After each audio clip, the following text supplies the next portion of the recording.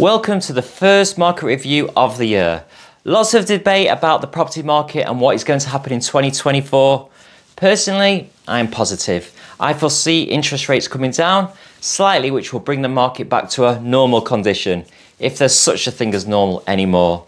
Let's jump into January's results to see how it fared. Traditionally, January is busy for listings, with February being a good month for sales. Our office made a positive start to the year with 16 listings in the local area, with total houses brought to the market in January with all agents totaling 30, giving Oliver James over a 50% market share of the area. But the most important thing I can do is compare to last year, where there were 43 new houses brought to the market, so we see a dip of about 38% this year compared to last year. But how are things selling? Which is more important. Last year there were 23 sales agreed in January. This year the scores on the door are 24 sales, which is very positive given that although listings have dropped, this year's sales have kept a similar trajectory.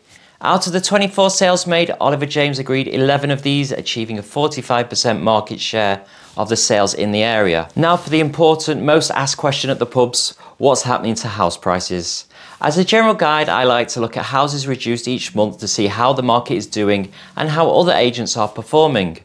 This year saw 13 reductions in the area by all agents, with Oliver James reducing just one house in the area. Now here's the big comparison. Last year there were 26 reductions, so very positive that half the amount were reduced this year compared to last. This spells out one thing: the market is currently stable.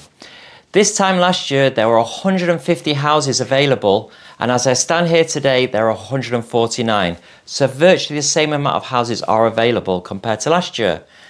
I strongly believe these are of all good signs. The market is slower. The houses that are selling are the ones priced correctly or presented perfectly. There are definitely not as many buyers in the market, but I believe they will return once interest rates drop slightly. Overall, I'm happy with the start we have made to the new year. Thanks for watching, and I'll see you again on the next one.